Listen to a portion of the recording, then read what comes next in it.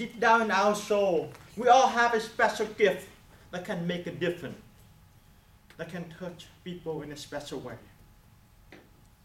Mr. Toastmaster, my fellow EG speaker, and most welcome guest, have you discovered your special gift?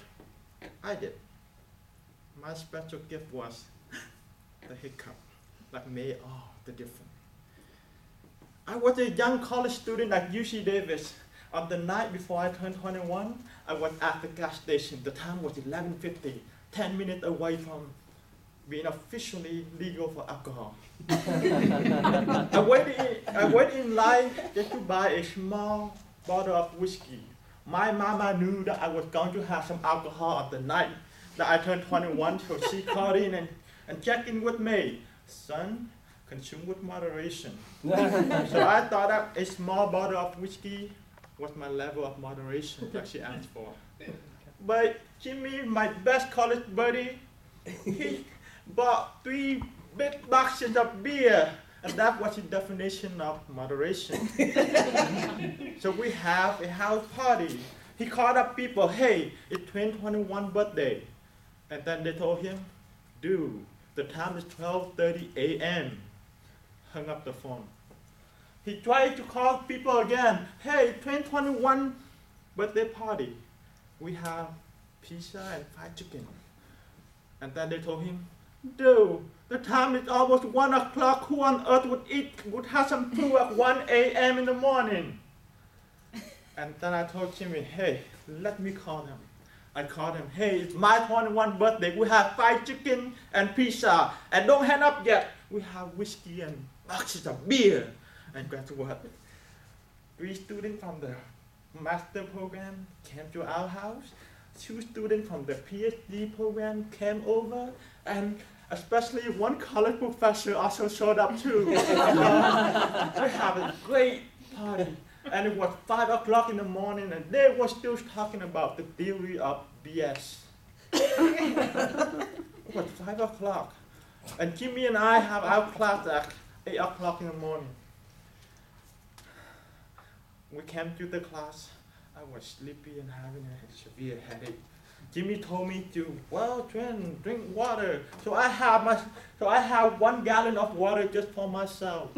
And then when we came to the class, it was my turn to give a presentation, and I did not know that I had to do one that day. Professor called me up, and I was like, slowly made my way up to the stage. I felt like I was on the highway of hell. So I told myself well, if you are on the highway of hell, then keep going, buddy.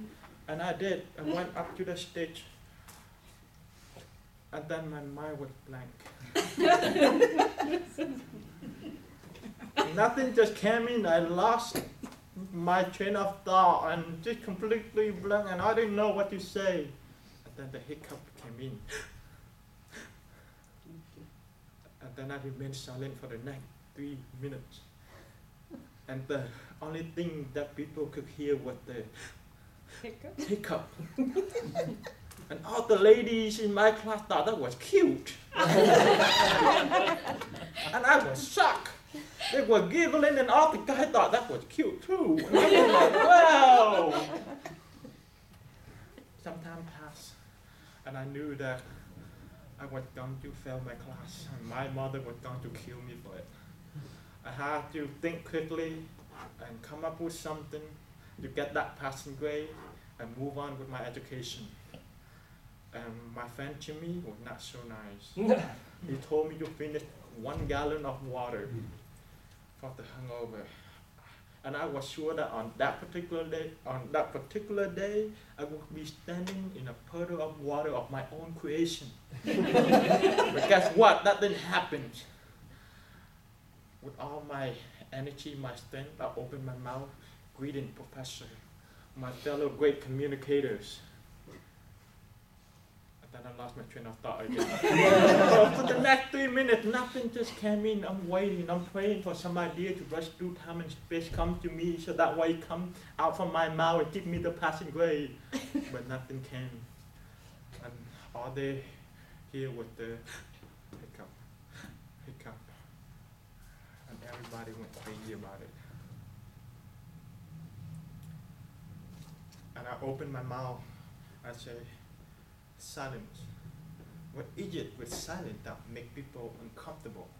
Why do people only feel good when we have to fill the air with noise? Then I lost my train of thought again. And then the hiccup came back. And then I end my speech right there. And then, half an hour later, my professor told me, Tuyen, well, you passed the class with the highest grade. I have an A for my speech. I was shocked. And I asked him, well, how did I do it, professor? He told me that, well, Tuyen, the hiccup made all the difference. And I was so happy that the hiccup just came naturally. And then 2 years later, Jimmy, he asked me some advice on how to ask his longtime girlfriend to marry him. And I was stuck with that question. I told him, well, Jimmy, try it when you have the hiccup. And he did. He was like, will you marry me? And then his girlfriend thought that was cute, and she said yes. And on the night before the wedding, Jimmy was hit by a drunk driver. Oh. And went into a coma for a few days. His wife-to-be cried days and night. Family on both sides cried. I was there too. I cried when I was not supposed to cry, but well. But then, after many hours of crying, everybody went hiccuping. And then Jimmy opened his eye and looked around and said, the hiccup made all the difference. Toastmaster.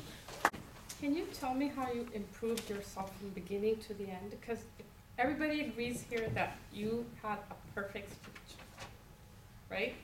Everybody was like, wow, this was really, really a great speech. So either you're practicing a lot, which I need to come work with you, or I don't know what you're doing, but it was a really great speech. You just get better and better every week. It's not that the last speeches were bad, it's just that it's great improvement every time. So it's a really good motivation for all of us, especially for me. Okay, now that I changed my job, I feel like I will have more time devoted to giving speeches. And I feel better that I can come up here and talk, even though it may not make any sense. Okay, you started your speech really well. Say, deep down ourselves, we have a special gift. And one of the questions it asks is, could the ending be better? So you had a great beginning. We laughed a lot. You took us on a journey. But then I was trying to find the ending where you say your friend woke up a few days later, but I guess I didn't learn. Were you going to go someplace and tell us what happened, like he was hit by a drunk driving? Did you stop drinking or not? Because I was kind of trying to hope to get that out of you. And so you started it saying, deep down, we have a great gift, but I was hoping that you would package it with something. So you kind of left it that way. So maybe work on your ending a little bit. And then overall, it was really, really fun speaking speech. We all enjoyed it. So like I said, I can learn a few things from you and add in some fun stuff because we're all here and we're a great supportive group. So if something said out of the connotation, I don't think I would take, the way you were saying how when you guys drank and talked for 5 hours, BS. So that was really fun. And keep doing that. Keep motivating me and others who are brand new. And I'm sure we will get there. So thank you.